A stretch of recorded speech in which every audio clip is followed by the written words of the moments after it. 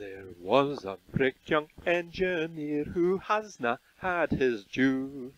His exploits they were many, but are known to just a few.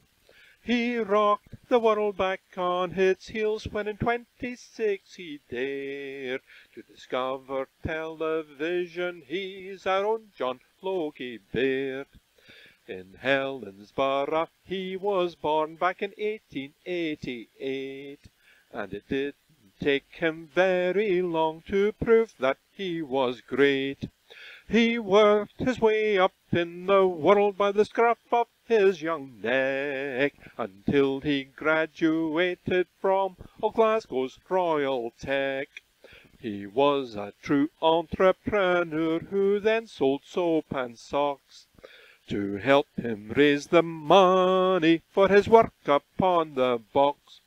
He threw himself into the task, he worked on it every night and day, and with a sudden burst he came out first, beating Sarnoff and all of RCA.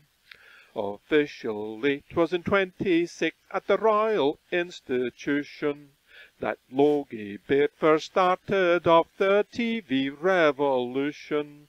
But truth to tell, it was not there at all.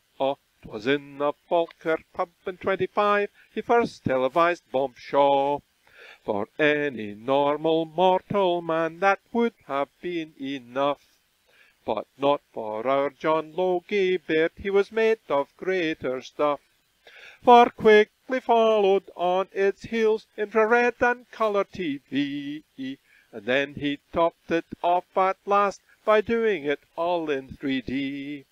He made the first recording that led to the video cassette.